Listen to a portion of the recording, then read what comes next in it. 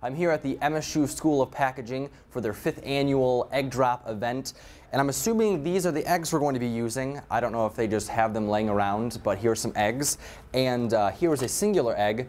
The whole goal of this meeting, of this gathering, of this competition, to protect this egg with all of our might of packaging and safety and things like that. Well, what we've got going here is an egg drop contest, which we do every year. Okay, and then that's $2. What?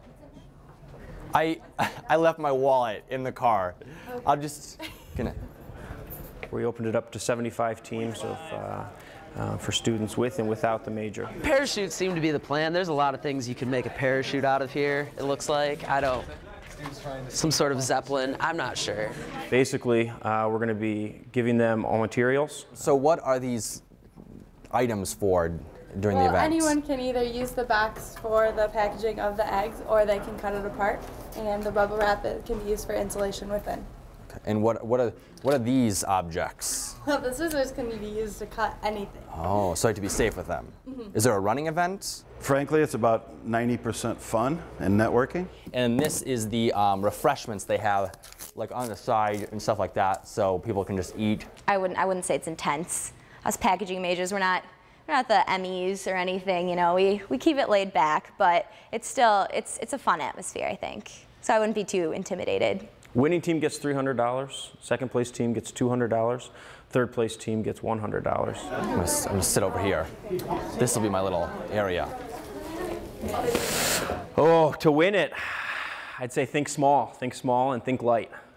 So try and stick your egg in there and come up with a way to protect it with the bubble wrap. I think that's going to be it. So if you want the key, I think you wrap it with the bubble wrap. I thought these were like a neck guard you could put behind your neck so when we're watching the eggs drop, you don't hurt your neck. He tends to cheat. But these are the rules, I think. Okay. Maybe not cheat. But, he may get a little. He may be kind of looking over people's shoulders. Do you think somebody's gonna elbow him, anything like that? Oh yeah. I mean, when prizes and money are in the equation for college students, I would definitely say he's going to be frowned upon if he decides to cheat. Well, that's a great idea. I think, do you need help with anything? This is going to be a good team. This is going to be a good team. I can already tell. Any hints? Anything? Here are the supplies that she said to use.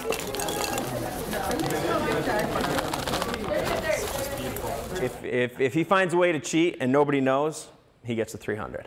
I may have somehow obtained A few extras. Yeah. That's okay. Okay. Can you barter for those? Yes. They're getting the target set up and getting the entrance put into a computer so that they can quickly determine who the winners are later on. And then they'll be dropping from the mezzanine that you see here. Do you see that? It's like, have you seen those things like on the space program uses when they try to land rovers? I just built it in less than 15 minutes. Done. She said this was like lots of words, poly egg cartonage, and I plan to maybe use this. But that's not innovation. If you use another product, that's not innovation. I'm going NASA. I'm going NASA on this egg drop. Am I allowed to get a test egg again? Test egg? Test egg? There's a nice splatter shield.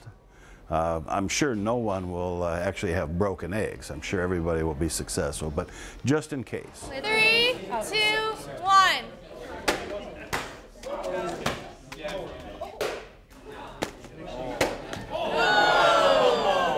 This is the final product going to test this bad boy.